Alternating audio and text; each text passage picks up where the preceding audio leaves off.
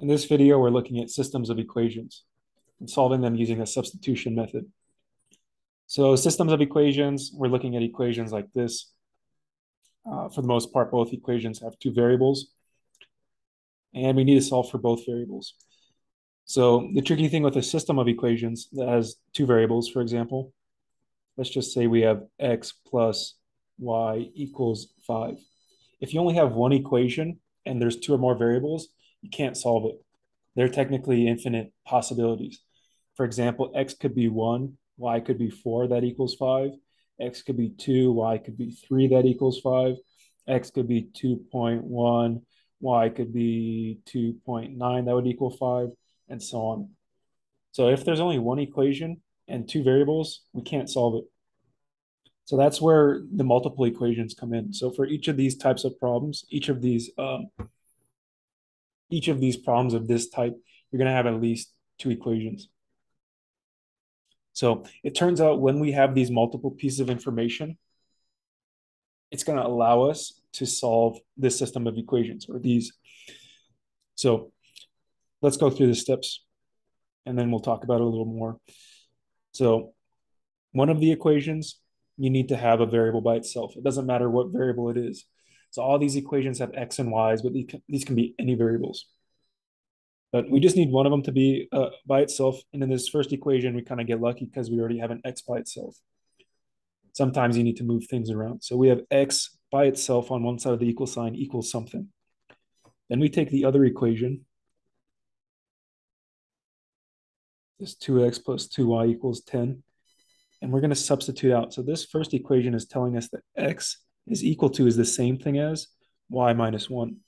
So if we wanted to, anytime we saw an x, we could replace it with y minus 1, and they have the same value. They're equal to each other. So we're going to come back here, and we're going to take out the x and put in a y minus 1.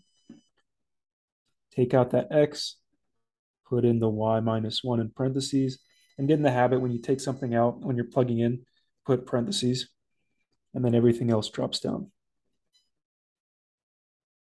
So it may take a couple of these examples for it to click exactly what we're doing, but just took out the x. We can even color code that x. We just took this equation, plugged in for x. Now from here, we're just solving, because now something important happened, which is that we only have one variable. We only have a y. Sure, we have two y's. We have y here and y here, but they're both the same letter, so it's going to be possible to solve. So how do we solve this? Well, let's just go through our steps. Distributing, we have something we can distribute. 2y minus 2 plus 2y equals 10. We have some like terms we can combine. 4y minus 2 equals 10. Deal with this addition. 4y equals 12. Divide by 4. So to be able to solve a system of equations, you're going to need to have some basic equation solving skills.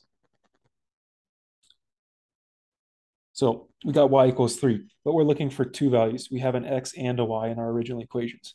So we found our y, we need to find our x. How do we find our x? Well, we just take either of the equations and plug in this y value. So let's getting a little crowded over here. Let's take this first equation. Let's just go ahead and rewrite it. X equals y minus 1.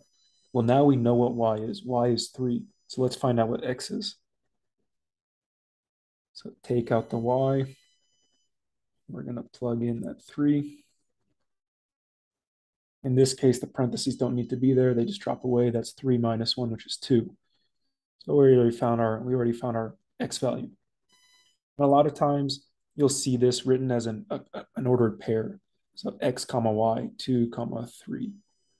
So you can either list them separately or write them together as an ordered pair.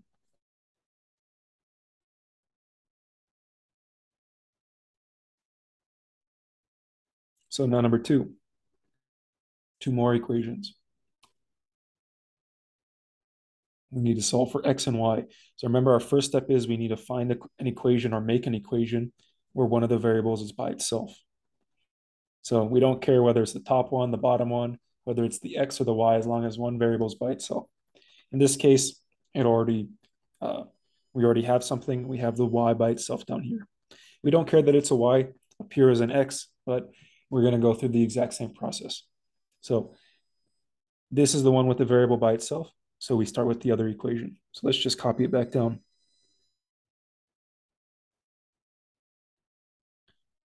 And then this time we're told what y is. It says y is equal to, y is the same thing as 2x plus 7.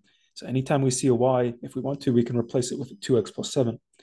So let's take this y and replace it with the 2x plus 7.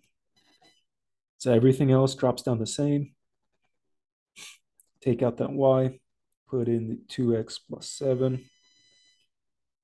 And the purpose of this, again, is because now look at our equation. We only have x's. We can't solve when there's two different variables, but now it's both an x. They're both x's. So that's kind of the substituting step. And now we're just ready to solve for x. Just using algebra. Whoops. 3x plus 4x plus 14 equals 7. We have some like terms, 3x and positive 4x, that'd be 7x. Subtract 14. Divide by 7. X equals -1. So we found part of our answer. We got the x. Now we need to solve for y. So again, you can take either equation. You can do this top one or the bottom one. The bottom one, the one with the variable by itself, is probably going to be easier. Either one will get you the same answer. Let's go ahead and take this one. The y equals 2x plus 7. How are we going to solve this? What are we going to do here? Well, we already know x, so we're looking for y. We found out that x was -1, so we're going to swap out this x with a -1.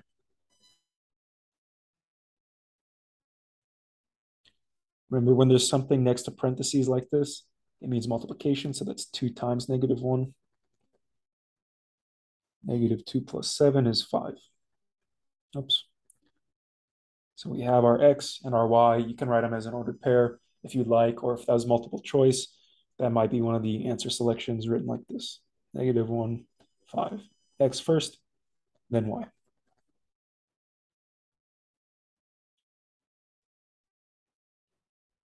Number 3, we come into a little bit of a problem. So we take the same approach. We say, okay, we need one of our equations to have a variable by itself. Problem here, none of the variables are by themselves. So you need to figure out a way to isolate one of the variables. So which one's it going to be easier to get a variable by itself? Well, what does it mean for a variable to be by itself? We just want it to be that variable equals. There's no number in front. There's nothing being added or subtracted and so on. So what do we want to do with this top equation or the bottom equation?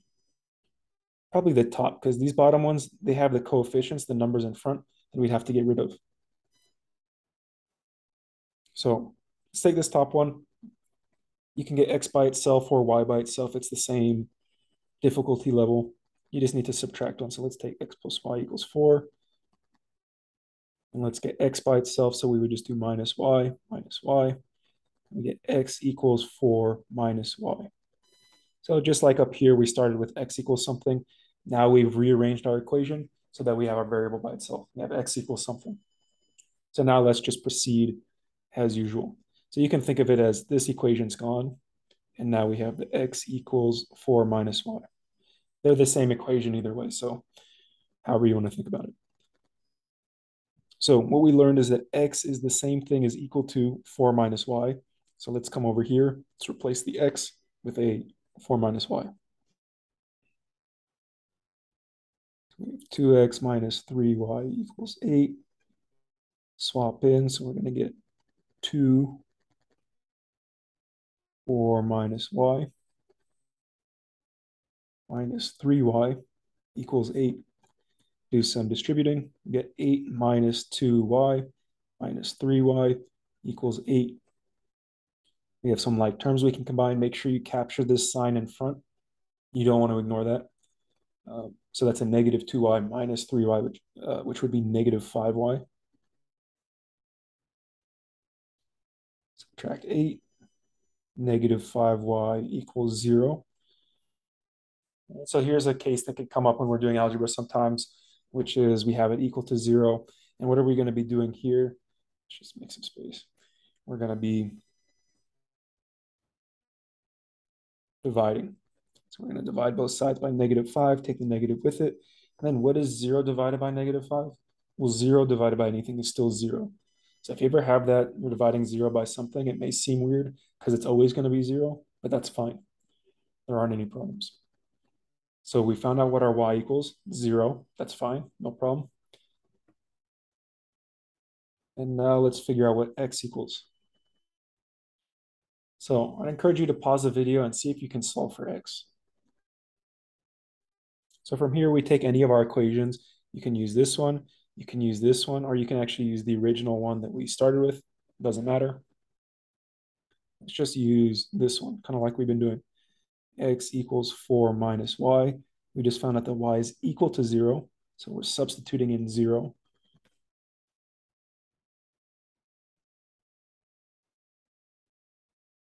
We're going to get x equals 4. So we got y equals 0, x equals 4. We can write this as an ordered pair, 4, comma 0. Remember x first, then your y. And there's our answer.